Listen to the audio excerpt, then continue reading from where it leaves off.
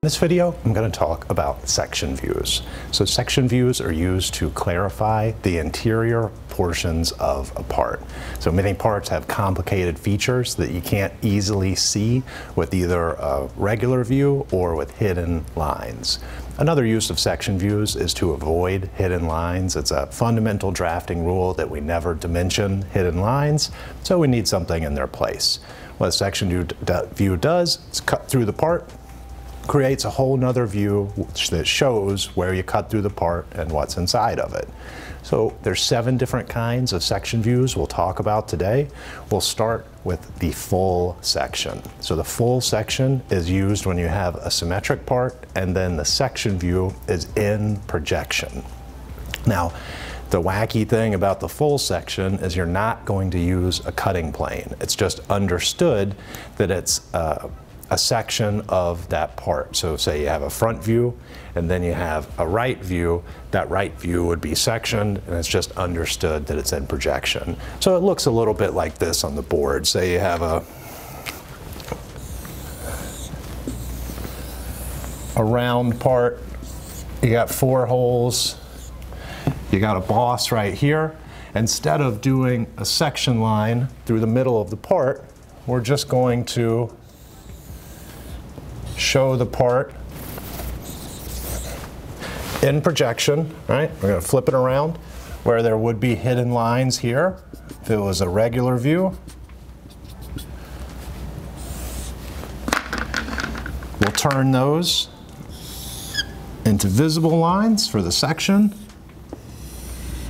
We can get rid of this. This is where the boss would contact the part. And here's an example of what I'm talking about. So just, we take the front view and then we take that left view. So you can kind of see it right there. So now we can just section the part, add our center lines, and we're good to go with that full section.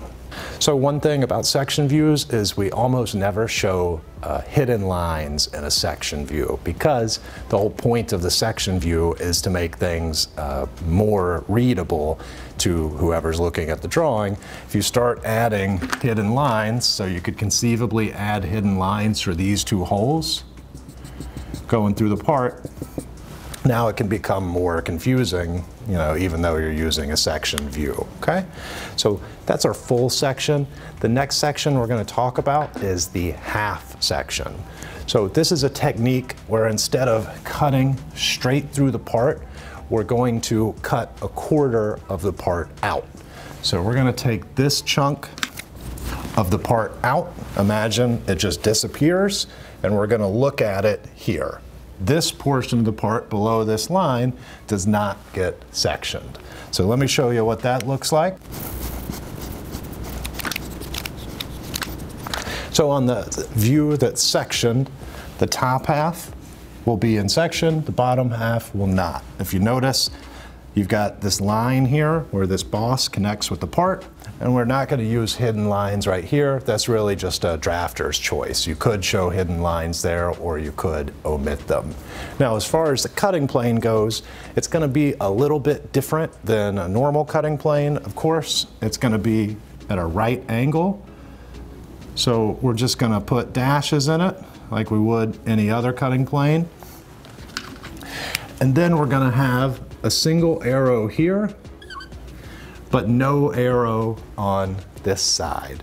The idea is that you're only cutting this, right? This portion of the part.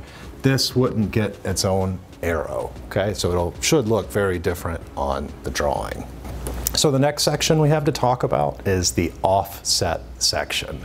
So this does a similar thing to the half section, except with rectangular parts. So you use this when you have multiple features to section, but they're not all on the same plane. This is used a lot in die construction. You often have offset holes, and let me show you on the board what I mean. So imagine you got a block with 4 holes in it.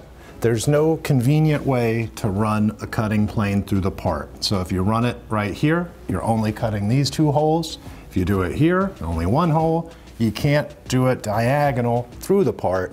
You can't show all of the holes in a single section except with the offset section. So the way it works, we're going to do our normal cutting plane. All right, I'll put an arrow here, but we're going to take a right turn at the next feature. And then before the next feature, and then the next arrow. What this does is cut the part in different planes, so when we show the actual section, it'll look like this.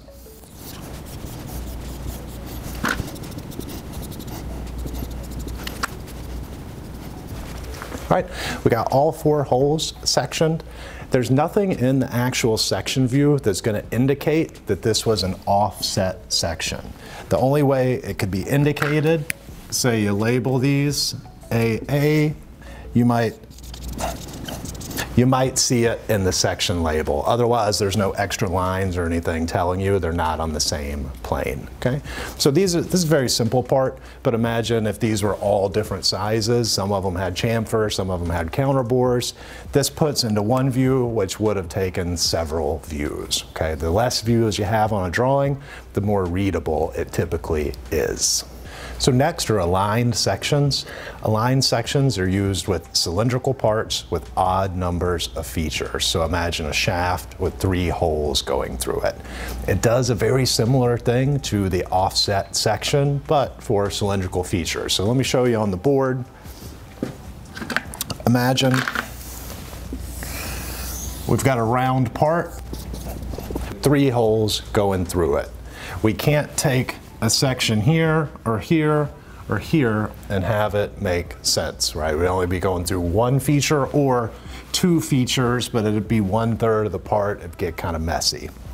What we do, and you might have guessed, is we're going to draw our cutting plane to the center of the part, and we're going to turn at whatever degrees this hole is off of the other holes, okay? So we're just going to section here and then make a turn here.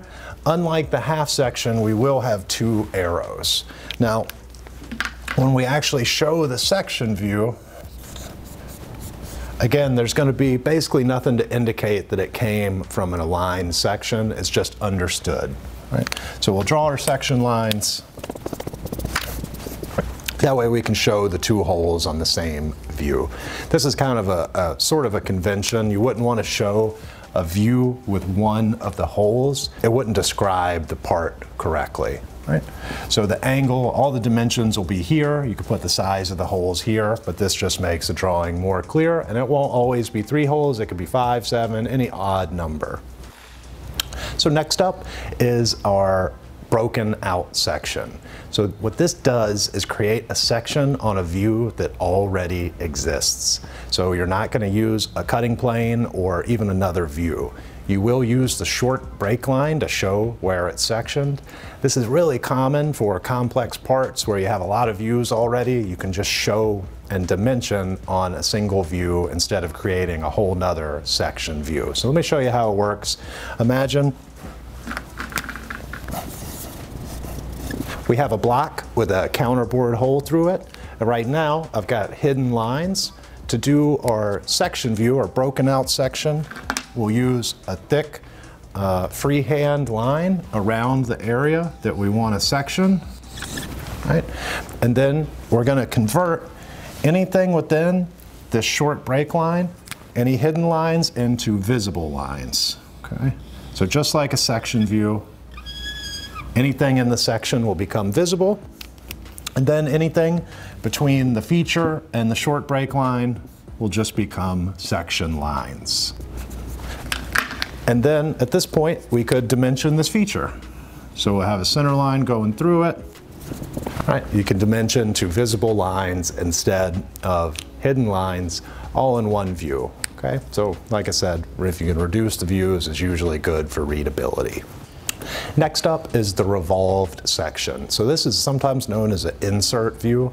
This is used to show the section in something like a wheel or a spoke or a hand wheel.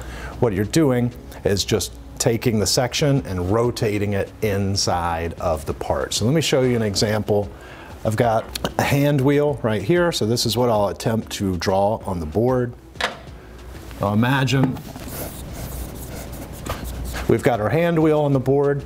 We could take a section, a whole section through this to show this diameter.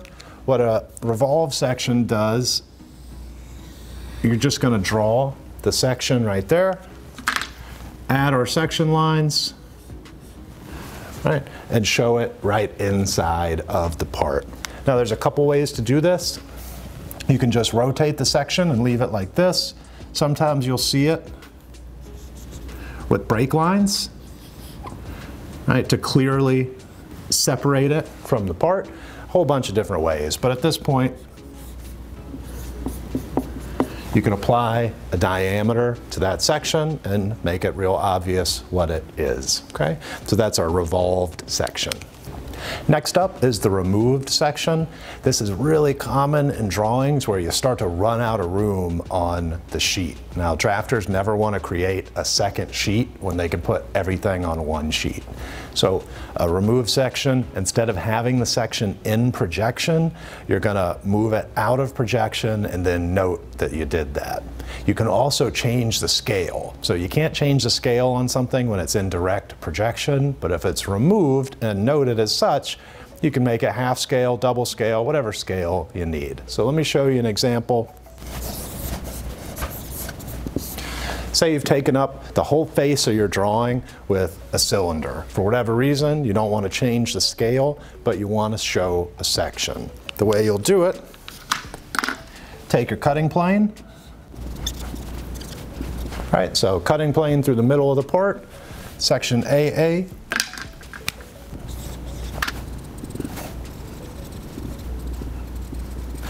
I just note right here where I normally say section AA, I'll say removed section AA, 1/2 scale, okay? So you can take this section, put it somewhere else on the drawing without having to create a second sheet. Now every company does the notation a little bit differently. Some companies might say remove section, some might have it in the notes. There's a bunch of different ways to do it, but it's a really handy tool for drafting. So next up is the partial section. So the partial section is when you make the cutting plane smaller than the overall size of the part so that you can show a section of a small portion of the part if those are all the details you need. So let me give you an example. Imagine you have a cookie sheet, right? So whatever, 8x12 cookie sheet. It's got a little hem on the top and pretty shallow. You only want to show this portion of the part, right? If you show that, it's understood that that just goes all the way around. The way we would do it, you draw a cutting plane that's not the full width of the part. It's only pointing at the stuff you're interested in, right? A normal section would be this whole thing, but we only need this much. In the actual section view, we can wipe away anything that's not in line with that cutting plane, and we'll add a break line to the part to indicate that it's been cut. Now this part is pretty thin. I could add a little bit of thickness to it. And we just add our section lines in as we would normally. And this might get marked up if we had it labeled as partial section AA, okay? So that's it for our section views. Those are the 7 most common. Every textbook might be a little bit different on what they call what, but those are the 7 best ways to section something and make a drawing make sense. So if you enjoyed the video, please like and subscribe and check out the channel for more drafting videos coming soon.